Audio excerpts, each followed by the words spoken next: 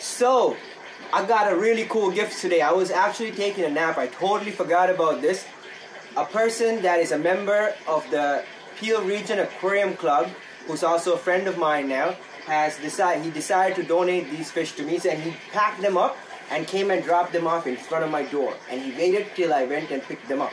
So, I did not pay for these. We're going to open this box just now, and we're going to see what's inside, so you don't want to miss out what's going on. There's a lot of cool updates in this video and a lot of cool updates coming up, so stay tuned and subscribe if you haven't, because you don't want to miss out what all the cool stuff that are coming out in the new year. A lot of plecos actually. This is actually plecos, and all these tanks that I'm getting right now are going to be new species of plecos, so you will get a lot of cool new plecos in 2021. So let's open this box and see what we have.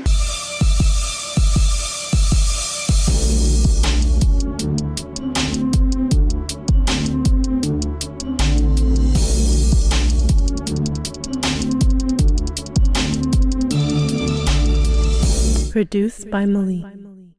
What is going on, fish people? Welcome back to Aqua Malik.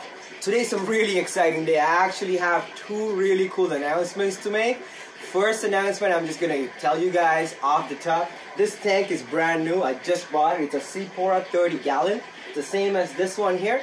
I want to have a few of these on this side of the fish room, like on the tops, because this essentially is one of my most favorite tanks to keep angelfish and discus. So I also have a breeding group of L201s in this tank. So I'm going to actually keep smaller species of plecos. All these smaller tanks I'm getting are going to be for smaller species like the L280s. I might just get some L136 at some point in the new year. I might also get some other cool plecos, hint hint, some super whites. So stay tuned for that and subscribe if you haven't, because you don't want to miss out on all the cool things that are coming up on 2021. Also, two really cool zebra pleco videos are coming soon. One of them featuring Dr. Thomas, and other one he specifically wanted me to make, so I'm making for him. So you do not want to miss those two videos. They are coming out before the new year, hopefully. I already have the material and I have it recorded. I just have to edit it and put it out. I also have a lot of cool stuff planned with plecos, so don't be worried. I know yesterday's video was about angelfish, and that the last few videos have not been more specifically about plecos, but I was just letting the plecos do their thing. I still have fry. I have 46 trappings. I have eggs. All cool stuff. So we'll be looking at all of those in the coming videos, so stay tuned for that. So in today's video, we're going to be doing an unboxing of some epic cool fish that was donated to the fish room. These fish are actually some of my favorite fish, and they are a type of plecos, and they're not really easy to find, although they're not the most expensive fish. So it's quite difficult to acquire large adults of this particular types of fish, and I was really grateful when Michael offered to give me his two breeding females to breed with my males here I have, so that we can increase the genetic diversity of my gene pool, and also to return him some fry. So I did not pay any money for these fish. They were delivered to my house free of charge by a member of the Peel Region Aquarium Club.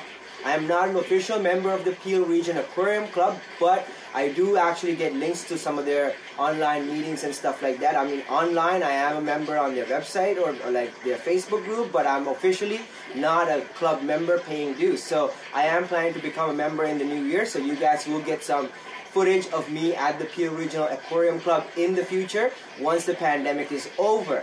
Michael also has a website, a YouTube channel, so I'll put a link to it down below in the description, so you guys can go to his YouTube channel and subscribe, because he is a master breeder himself and he has a lot of experience, a lot more experience than even I have in some of the fish that we like to keep. So you really want to check out his channel also and give him a subscription and help him out that way and get some cool information.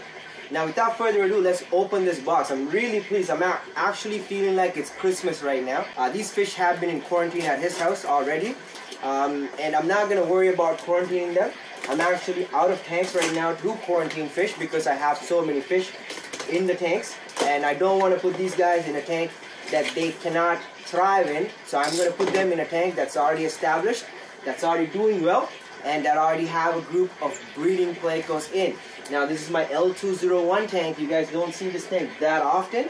So in this box, we have two bags. He packed them really nice. I'm just going to pull them out without talking too much. Wow, look at that. That's a gorgeous fish. And yeah, it's a rhino carrier. Definitely the right species. So we're gonna put them in this tank. They are young. I believe he has 2 females. And yep, there they are.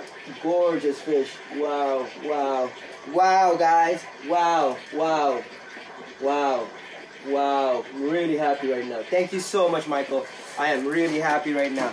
You made my day. And so these guys are going to stay in this tank for about 2 weeks, just so I can monitor them. They are in perfect health.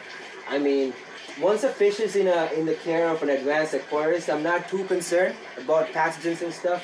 And I don't know him that well personally. We just became friends a few months ago, but we've had like a lot of good conversations. He has a lot of plecos breeding in his facility, and the fish look extremely healthy. So I'm not worried at all about these guys, and I'm expecting them to spawn in the New Year's, because Rhino Loricaria, in my experience, usually start spawning right away in the New Year for me. So January, February, I should be getting fry from these guys.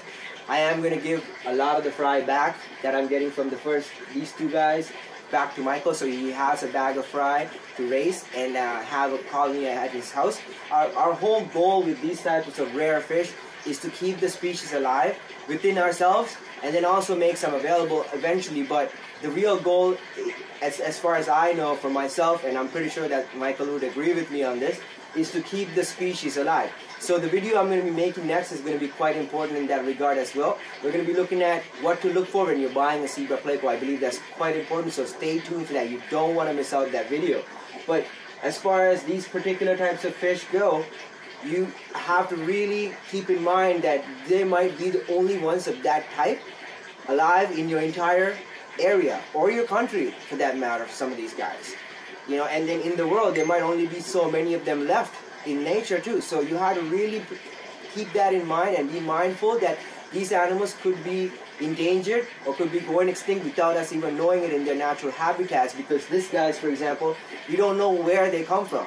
Like all the fish that you're seeing for red lizard, catfish, rhino loricaria L0108 are all captive born from a group of fish that was imported probably 20 years ago at some point, and we don't know where it was imported from, and we don't know what part of the Amazon they live in. We don't know any information about them, so they could already be extinct in the wild. So you just have to really keep that in mind when you are responsible for these type of animals, and make sure that they live a nice, long, and healthy life, and they reproduce for you guys, and that you distribute the fry to people that are going to keep them alive long term, and that are going to continue to breed them and expand the captive population that we have, so that we have a healthy and diverse captive population. So that's what I'm going to say about that part, and let's open the bags and let the fish out. So it's about 10-15 minutes later now, and they're actually in the same temperature. I did a temperature check of the bags. They were 79.5 when I got them. So I could have literally just directly put them in the tank, but I still wanted to let them float for about 20 minutes or so. And so now we are at that point where we can actually release these guys into the tanks. So I will do another check real quickly with the temperature gauge, just to make sure that they are the same temperature as my tank. My tank is at 80 degrees Fahrenheit, which is, well, I can't tell you what that is in Celsius because I don't have my chart in front of me. I have a chart stuck to another tank on the thing here, so that I can always easily tell you guys what each temperature is in Celsius and Fahrenheit. But right now this is 80 degrees Fahrenheit, which I believe is about 27 degrees Celsius if I'm not mistaken. I'm not worried about quarantining these guys. They came from a reputable person, and oh yeah, the temperature is the same.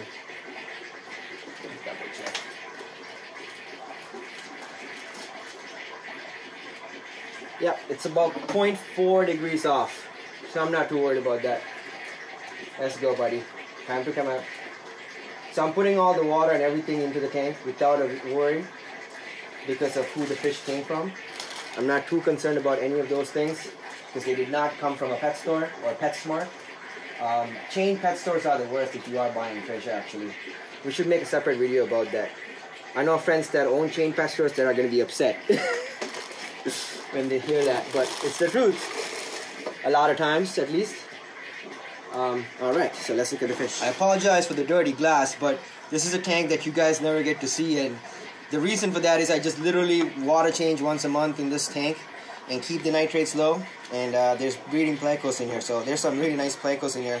So comment below and let me know if you guys want me to clean the glass and show you guys what's in this tank, because you don't want to miss out on those fish either. There's some really cool fish in here. And now there's 2 more cool fish in here. I'm really excited. They're looking normal. They're showing a lot of healthy, normal behavior. They look like they're already looking for food. That's one of my deformed angels that I'm letting him outlive in the tank. So that's another L201 in the back, smaller guy. That's the nice one behind the filter you kind of saw. I'll try to get him out. Let's try to get them out. There's a lot of cool fish in here. There they are. There they are. There's my cool fish. Where's my cool fish? Come out, dudes. Yeah, there's a lot of cool fish in here. Anyways, I'm really excited. I mean, I can't say thank you in words right now the way I feel about this. It's just amazing. I'm really happy, and I'm really grateful to Michael for doing this and for trusting me to get these guys to breed. As a breeder, I know how hard it is to give your fish to somebody else. Even selling is difficult for me. So for him to actually donate these fish to me to add to my group was amazing. And the agreement is to give him fry as soon as they breed. So I will do my best, Michael, to get these guys spawning for you.